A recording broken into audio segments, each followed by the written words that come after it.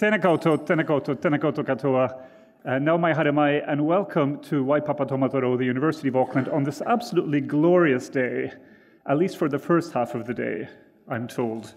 My name is Erik Lithander. I have the privilege of being a Deputy Vice-Chancellor here at the University, and it's my great privilege to welcome you onto the campus and into our beautiful Fale Pacifica for this year's Auckland Trade and Economic Policy School. And I would in particular like to acknowledge our good friends from the Ministry of Foreign Affairs and Trade, with whom we have been collaborating on the delivery of this program since 2019. And since 2019, we have delivered it in person, online, hybrid.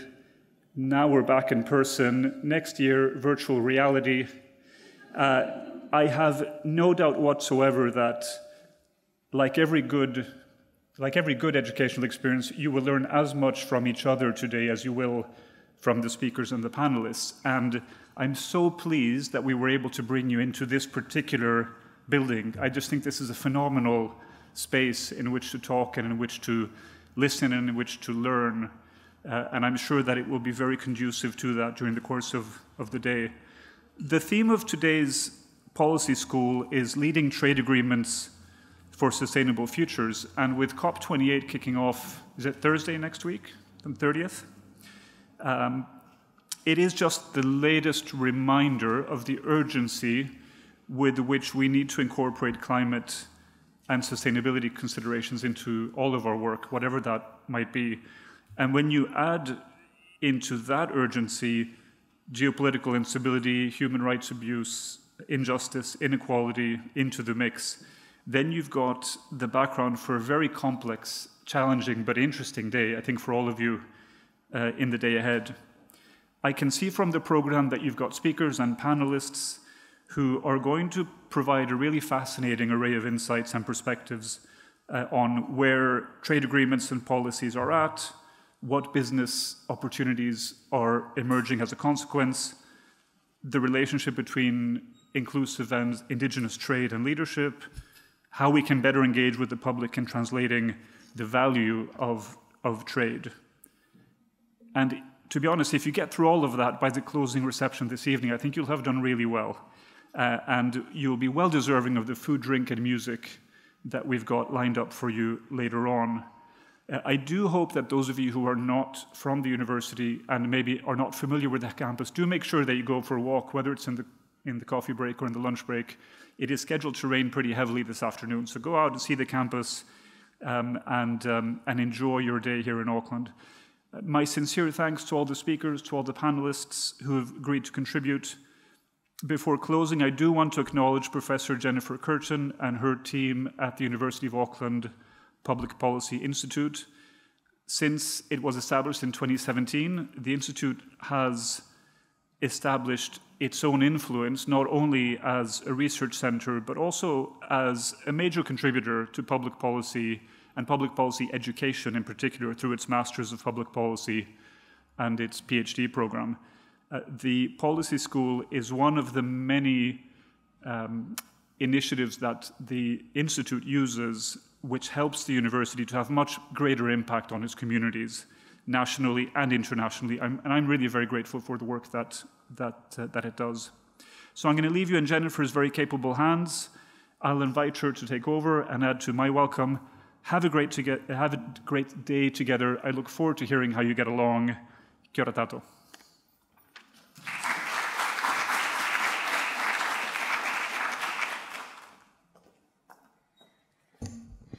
Kei te mihi nui ki a koutou Erik for the welcome. Tēnā koutou, tēnā koutou, tēnā koutou katoa.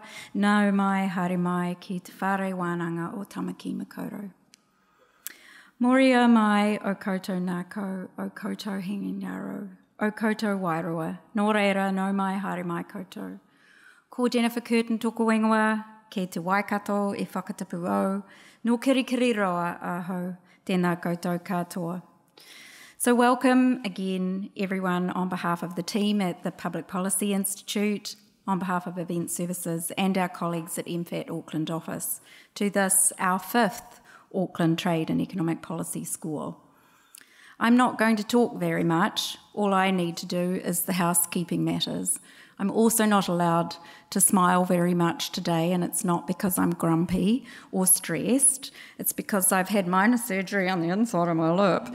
And if I smile too much, it's just as likely that I'll, end up on the floor. So I have to give you housekeeping matters. The toilets are to my left in the Pacific Studies building just beyond the kitchen.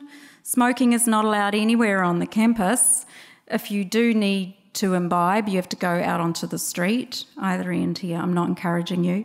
And please do not consume refreshments or lunch or anything in this special place out here on the tiled area of the courtyard. If there's a fire, please make your way out to Wynyard Street, just beyond the courtyard, turn left, walk in an orderly single file fashion, because that's the only space there is, to the steps near the business school, and up you go. You can buy coffee, good coffee. There's coffee here, but you can also buy good coffee at the Business School Cafe, which is on the same level as Grafton Road. As you might know, some of you, this is our second conference in 2023, and it just runs for one day instead of the usual 2. But as Erik said, we anticipate that you will be wowed by the insights presented to you over the coming 7 hours.